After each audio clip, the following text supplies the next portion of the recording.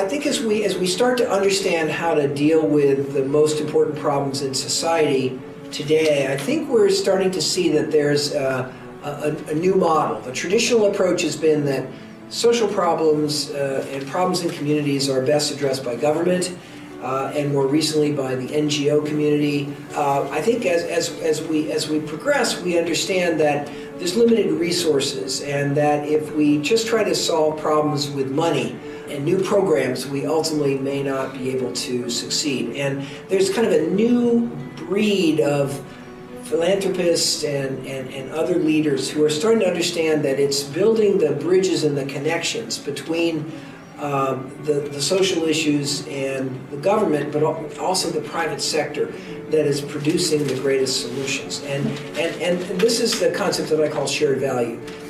What we find is the most powerful way of solving a social problem is if you can solve that problem sustainably by making a profit, by creating a business model, by making it not a charitable donation, but an actual meeting of a need and meeting of a service that you can sustain with a business model. So we're seeing all kinds of innovative efforts around the world now to deal with nutrition or health or education or disability, not by government programs, but by partnerships between business, government, and NGOs that will really tackle these issues. And I think philosophically, this kind of innovation is what Avina has been, standing for many years now. And I think it's one of the pioneers in really enabling shared value solutions to societal problems rather than the more traditional, government programs and philanthropic donations. And